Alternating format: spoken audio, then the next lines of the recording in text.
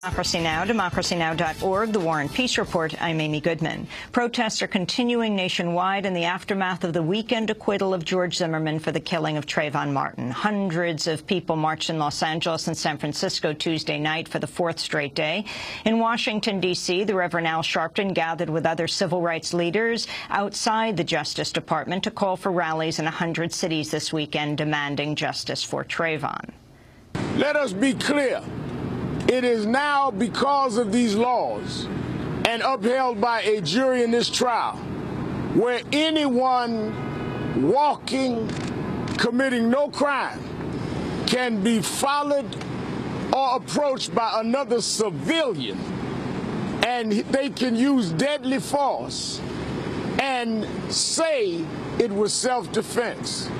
That is something that is frightening and cannot be allowed to sustain itself in our society. Meanwhile, in Florida, protesters have begun a sit-in at the office of Republican Governor Rick Scot in Tallahassee. Organizers with the group Dream Defenders want Scott to call a special legislative session to repeal Florida's Stand Your Ground law. They vowed to remain until their concerns are addressed. Demonstrators also rallied Tuesday at the Florida Department of Justice field office in Gainesville. Speaking Tuesday at the NAACP's annual convention in Orlando, Attorney General Eric Holder said it's time to push back against Stand Your Ground laws nationwide. By allowing and perhaps encouraging violent situations to escalate in public, such laws undermine public safety. The list of resulting tragedies is long and unfortunately has victimized too many who are innocent. It is our collective obligation.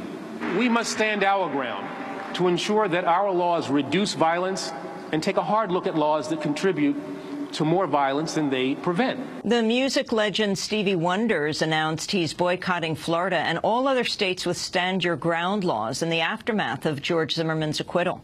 During a performance in Canada, Stevie Wonder said he would no longer perform in Florida until Stand Your Ground is repealed. I decided today that until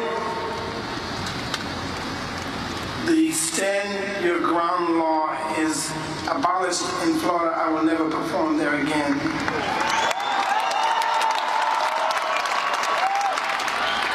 a matter of fact, wherever I find that law exists, I will not perform in that state or in that part of the world.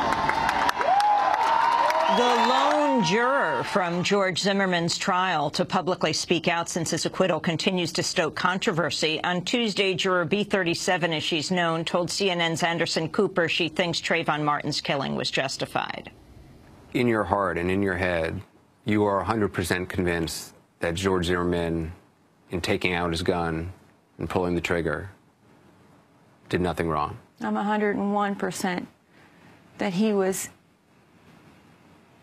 he should have done what he did, except for the things that he did before. You mean he shouldn't have gotten out of the car, he shouldn't have pursued Trayvon Martin, but in the final analysis, in the final struggle, when the end came to the end, he was justified. He was justified in shooting Trayvon Martin.